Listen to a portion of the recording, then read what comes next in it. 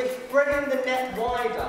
We're going for acts which maybe some people would say are crap, but we like to give everyone a chance. But predominantly, it's what you've seen. We're just continuing with what you've already seen. We're starting where we left off.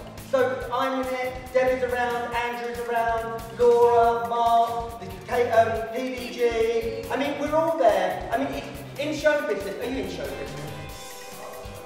As you know, it's ongoing. There's never an end. There's no business like show business, is there, darling?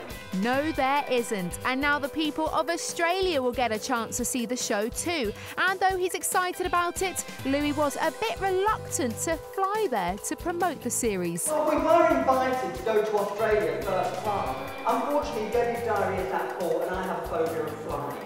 So, and it was a long one. Someone did offer to knock me out, actually quite a few people offered to knock me out. But I said no, I think I'll stick it. And I did all the interviews on the phone, you know, it took me 15 minutes, you know.